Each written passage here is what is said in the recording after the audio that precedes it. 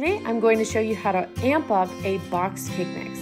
So what you're going to do is put your cake mix in a bowl, and then you're going to add milk instead of water and butter instead of oil. And then however many eggs the recipe on the box calls for, add 1 additional egg. So for me, that would be 4. Whisk all of that together. And today we're making a strawberry lemonade cake.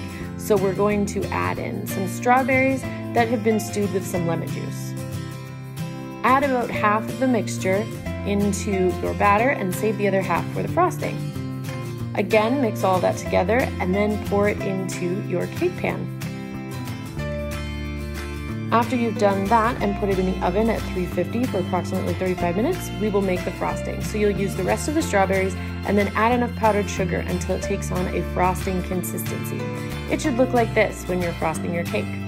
For more recipes, visit thefriendlyfox.co.